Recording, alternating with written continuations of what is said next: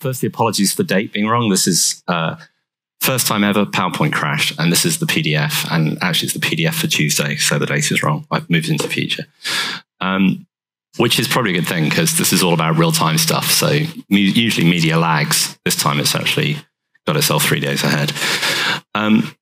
Yeah, sadly without the bills, these aren't as good.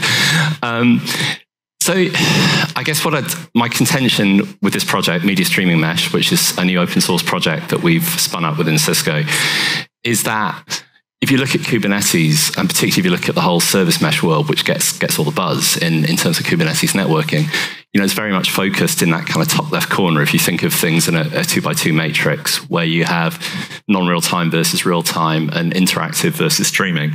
So web apps very much there. And I guess you can think that kind of drives a lot of the scaling mechanisms, like with horizontal scaling, because if it's interactive request response, you need more and more replicas to scale up.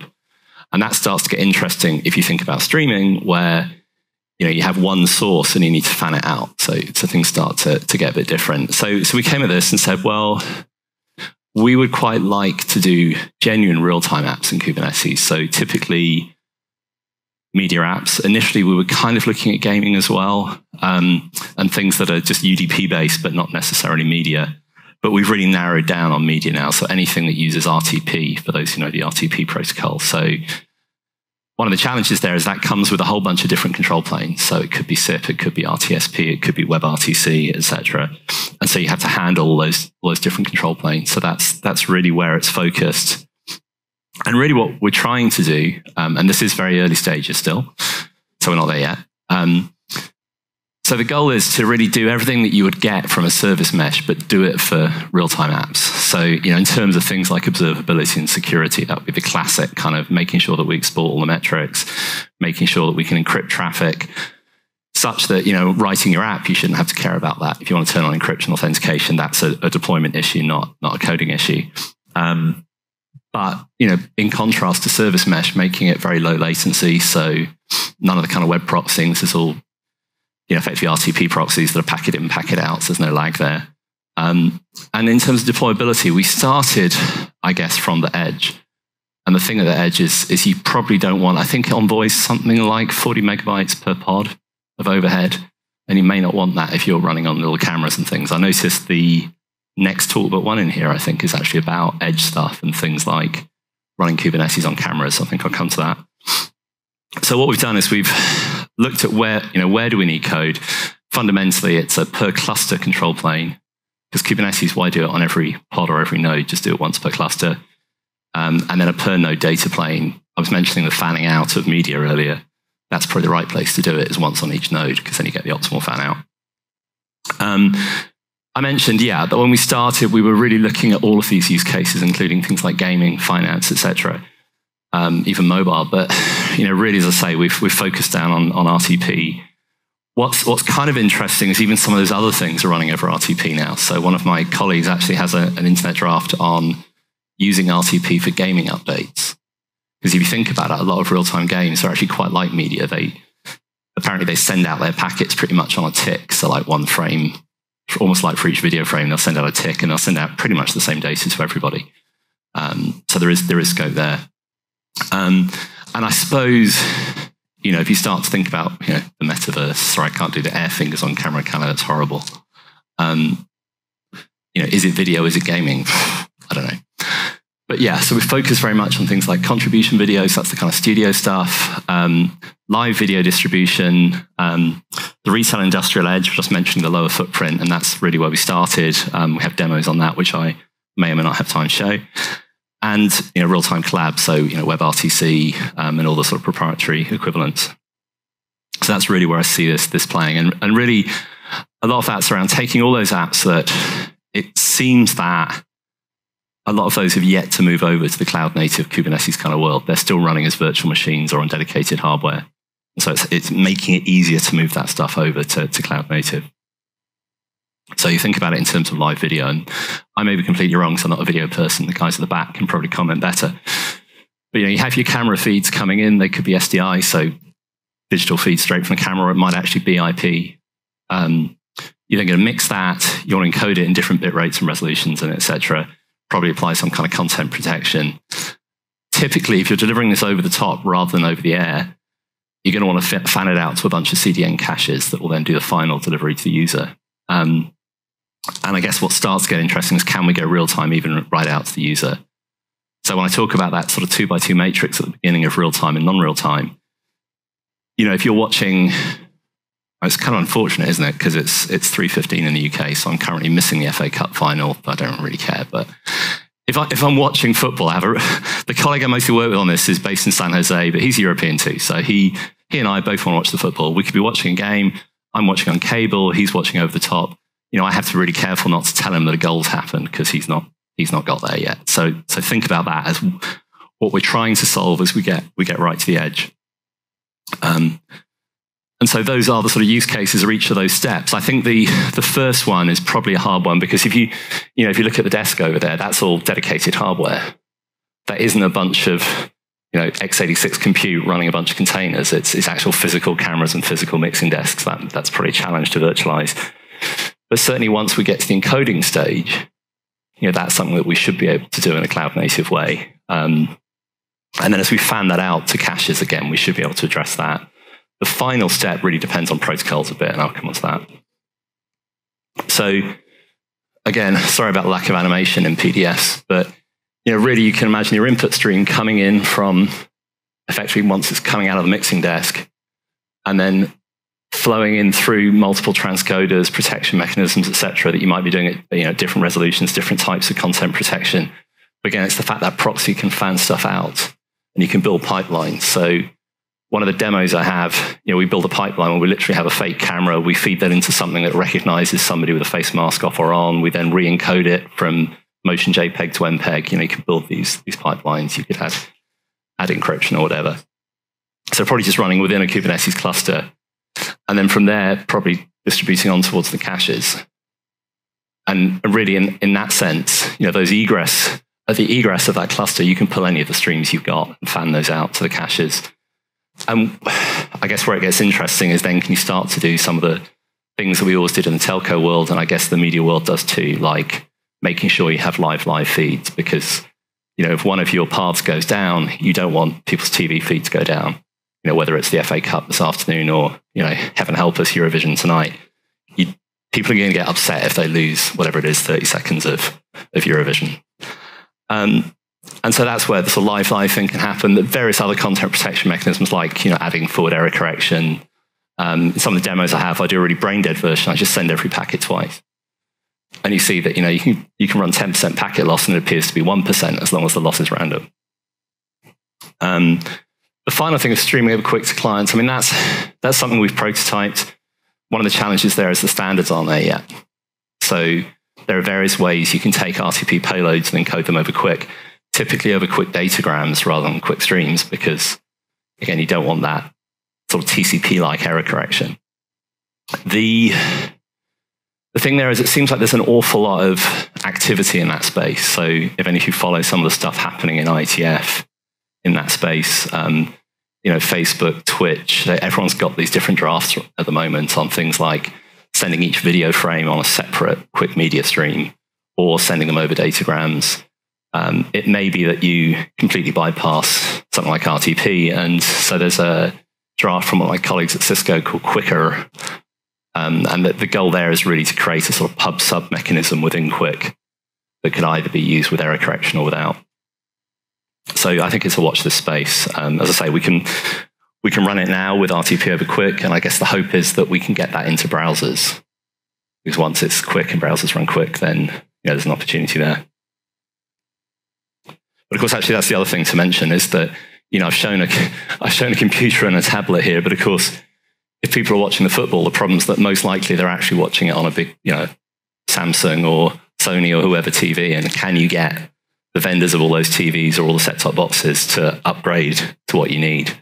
So there's a real sort of lag that you're likely to have there in terms of eliminating the lag. So video monitoring, again, this one suffers from lack of build, but the use case here, so there's probably two sort of extremes to it. One is, like a lot of you, I came through the airport this morning.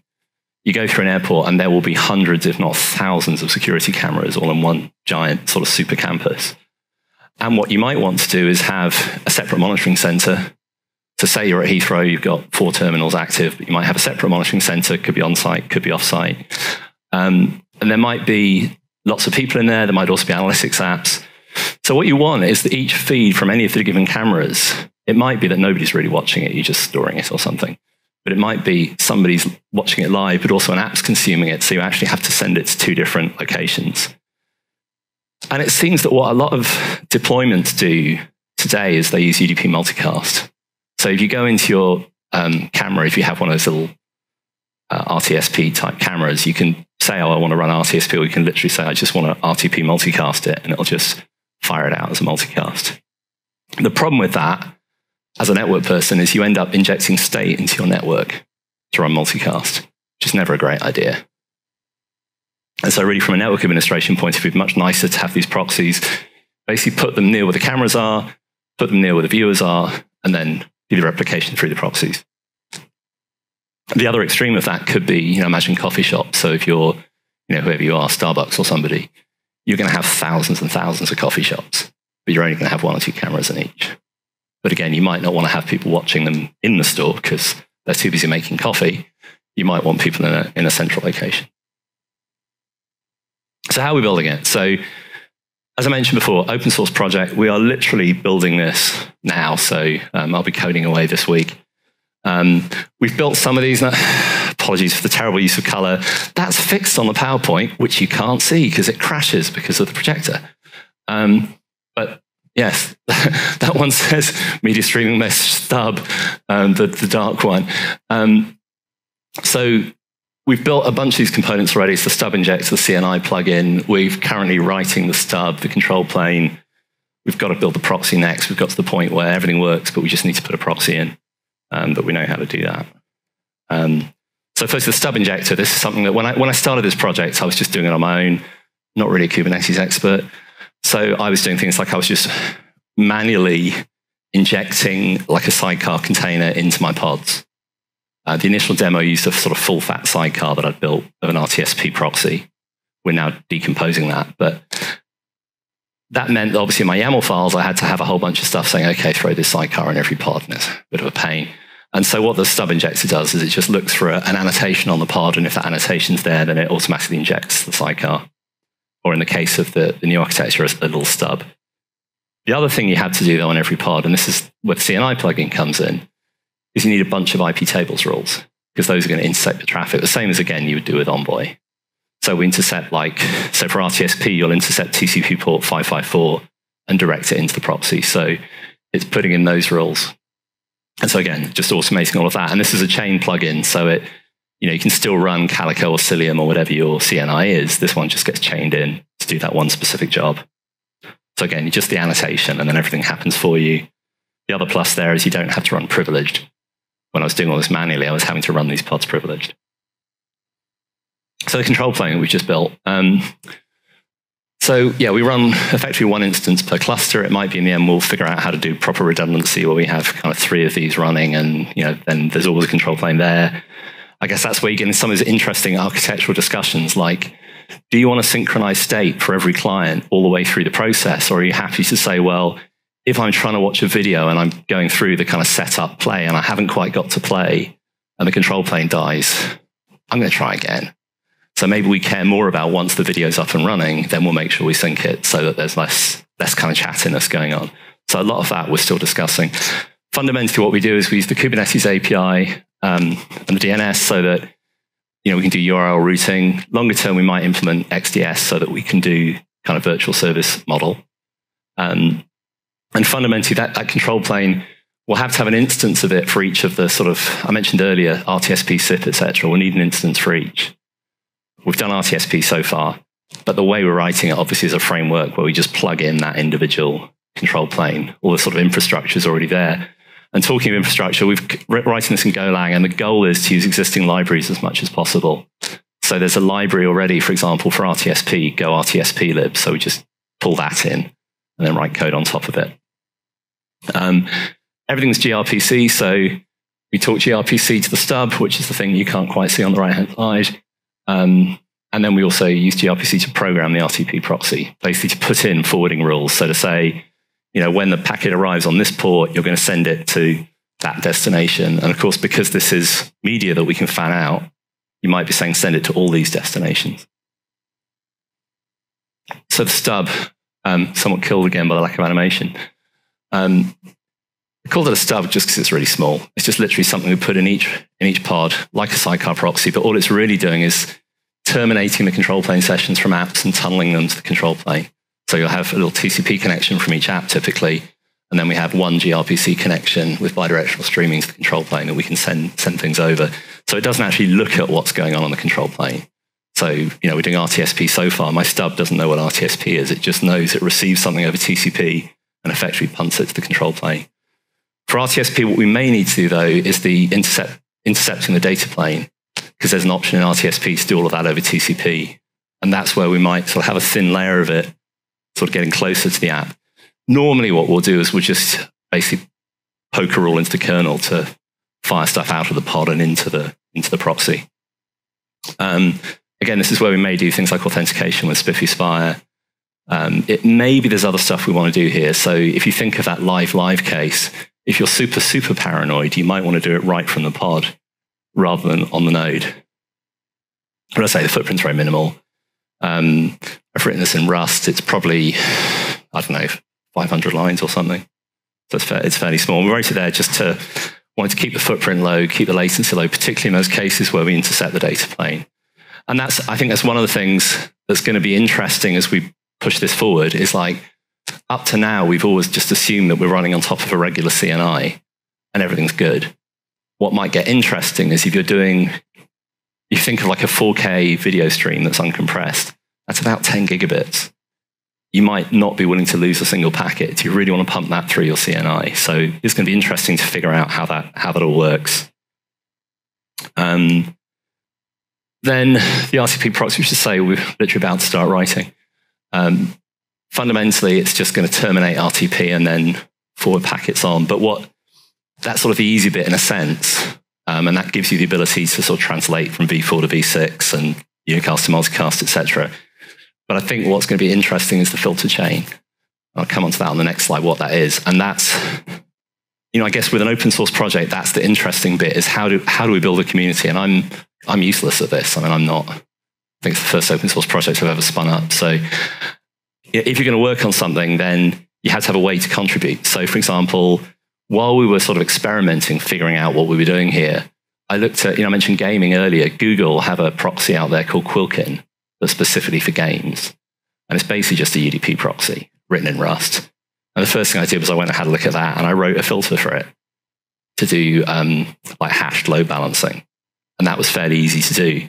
And I could do that with sort of fairly minimal understanding of the project. I could know enough to write that filter. And I guess that's where we want to drive at with this, is that whether you're writing filters for the data plane or whether you're porting in control planes, you shouldn't have to know so much about the infrastructure of the project. You can focus on that, on the functionality you're putting in. And obviously we want this to work with multiple control planes. We might spawn multiple instances, but we haven't really had a chance to look at that yet.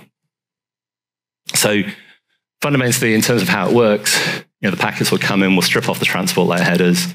Usually it's going to be UDP, but there may be this RTP over QUIC or even over TCP. And then with a filter chain, you'll effectively build that filter chain dynamically for what you need to do. So typically you'll do things like adding error correction, fanning the packets out, adding encryption, etc. And then finally, it'll flow out to your clients. And so it might be, for example, you want to do stuff like validate that your endpoints are all correct and that nobody's attacking you. And so you might do things like checking the SSRCs and the SDES on your RTP streams. So again, you can write those plugins if there are things you particularly want to address. I was going to do a demo. This is like that moment of live craziness. Let's check it's actually, just to prove it actually exists. So, of course, this is where you find my VPN's dropped. No, it hasn't. So I have a whole bunch of stuff running. There are 3 nodes in this cluster. You can see a bunch of components running. This is where I was just using a full fat sidecar. So this is running in San Jose, so there's a fair bit of round trip time. What I don't know at the moment is how much latency we're going to see. So for example, I have one setup where I'm going through Envoy, so this is all going to run over TCP. And it may eventually get there. Again, if there's packet loss, you'll see it'll freeze sometimes and that kind of stuff, because this is all TCP. It may not even get there. Come on. Haha, yes. Does that mean the network's that bad at the moment? Either means the network's that bad at the moment, or I've broken it.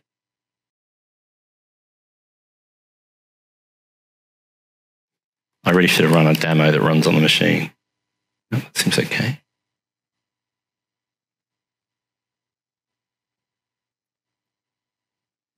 I've put the wrong port in. Ah, there you go. Yeah, this one is running on a very lightweight VM, unfortunately, so I didn't have enough resource to throw in the face mask detection, because that's an AI app, and it, like all these things, it just uses a ridiculous amount of resource, and this is a very skinny VM. And you can see this is just running over UDP, and so it's fairly, it should be fairly stable. I could probably prove that by doing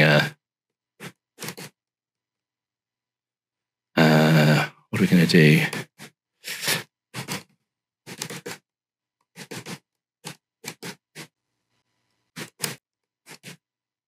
Yes, you can see it's all coming in over UDP. I don't know why the TCP one decided not to play ball. I'll give it one more go.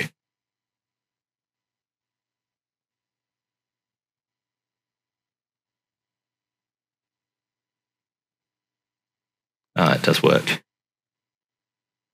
Oh no, it's fallen through. So for some reason that one's died, which is super annoying. There is one more option, which is